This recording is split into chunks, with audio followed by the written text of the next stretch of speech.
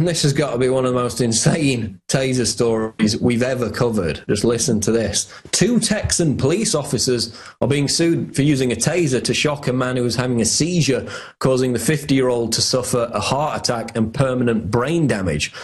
Scott Sheely filed a federal lawsuit complaint last week in Austin, Texas, requesting a jury trial against 2 police officers who shocked him with a taser. In May, Sheely unsuccessfully asked for a settlement of at least $1.5 million to cover the costs of medical fees, attorneys, and emotional damages. So basically what happened was the guy's brother calls for medical assistance after Sheely starts having a seizure there on the ground. For some reason, I don't know why, they send the police round first instead of the ambulance. And as he's convulsing, as he's having the seizure, the police, not trying to help him, they're trying to handcuff him.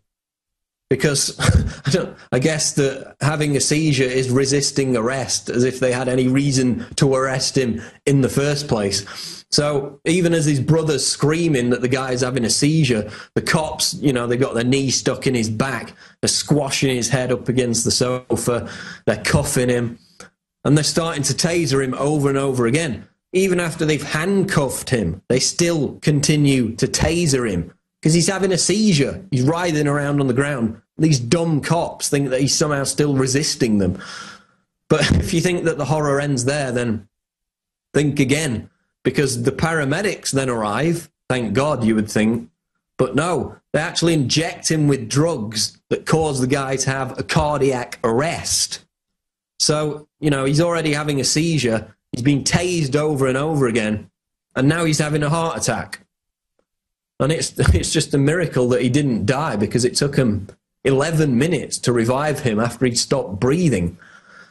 So now, basically, as a result, he's got, obviously, the emotional damage must be mammoth. He's got permanent brain damage, and he's suing the cops, and he deserves every penny that he can get. But again, you know, protect and serve at their finest once again. It makes you wonder where on earth they're finding these cops and what they're training them with. Well, we know what they're training them with. They're training them that the American people are their enemy, that the American people are all potential terrorists and should be treated with the utmost suspicion. So that's why we continue to hear incidents such as this one. AP's Seth Borenstein at it again, claims global warming means more Antarctic ice. Meet the new consensus, the opposite of the old consensus. This is Mark Moreno, Climate Depot. AP's Seth Borenstein's at it again. Borenstein continues to serve in his role as chief apologist for the man-made global warming industry. This time in an October 10 AP article, Borenstein is working overtime to explain away record Antarctic sea growth, ice growth in 2012. As man-made global warming morphs more and more into unfalsifiable science and, quote, extreme weather claims, expect more tortured spin from activists like Borenstein. In a prime example of how the warmists cannot get their story straight, Borenstein's article turns former Vice President Al Gore's Antarctic claims and 60 Minutes claims on their head. So basically this article documents how the claim that record Antarctic sea ice growth in 2012 actually validates global warming science, completely contradicts previous claims and studies made by other global warming alarmists. Because the previous studies, which are cited in this article, state that low sea ice in the Antarctic was caused by global warming. Now the alarmists tell us that, you know, it's record high sea ice in the Antarctic that is also the result of global warming. So basically everything is a result of man-made global warming. You know, hot weather, cold weather, dry weather, wet weather, no volcano eruptions, multiple volcano eruptions, no hurricanes, lots of hurricanes.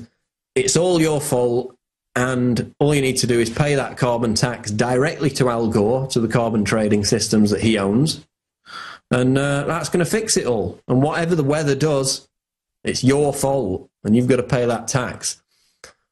But because of all this mealy-mouthed propaganda, and with belief in man-made global warming collapsing, the UN, as we've covered before, made that decision 2 years ago in their own blueprint to rebrand global warming as population control. We saw that just yesterday with the Bill Maher story.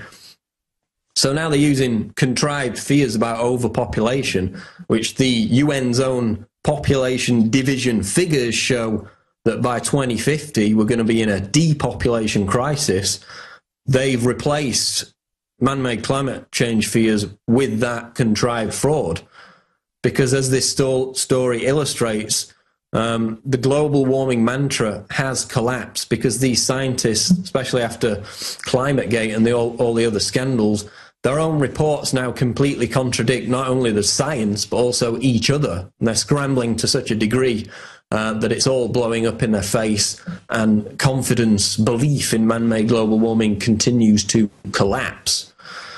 Washington could become first state to okay pot sales. This is out of the Associated Press. Washington state is on the verge of becoming the first in the nation to let adults over 21 buy taxed, inspected marijuana at state licensed shops.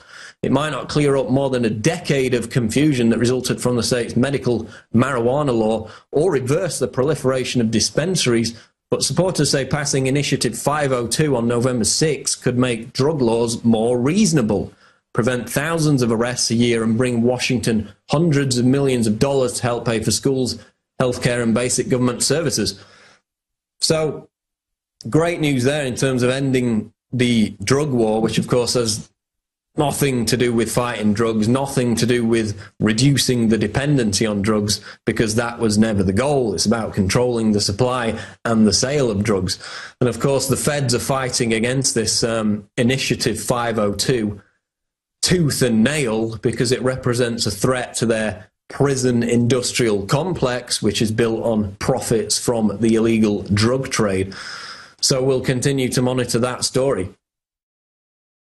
Visit Infowars.com and PrisonPlanet.com. When you're on the sites, you can also tune in 24 hours a day to my daily radio broadcast. There's also a free iPhone app to listen to the syndicated radio show when and where you want.